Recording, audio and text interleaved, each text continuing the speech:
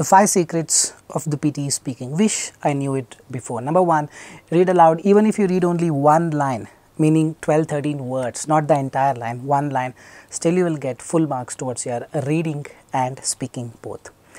Secret number 2, describe image. Whether you add keywords or you don't, it doesn't matter. What gives you mark in describe image is just the fluency. Technique or the secret number 3, repeat sentence. Even if you speak 60% of the content correctly, fluently, not 100%, just 50-60%, you still end up getting full marks towards your listening and speaking. Secret number 4, written lecture, you don't have to speak for 40 seconds, 25 to 30 is enough, you still will get a very good score, full score towards your speaking and the listening. And the 5th one, it is not answer short question that gives you mark. You know the answer, you tell the answer. If you don't know the answer, you repeat the question. It is not a priority, it is a dummy module.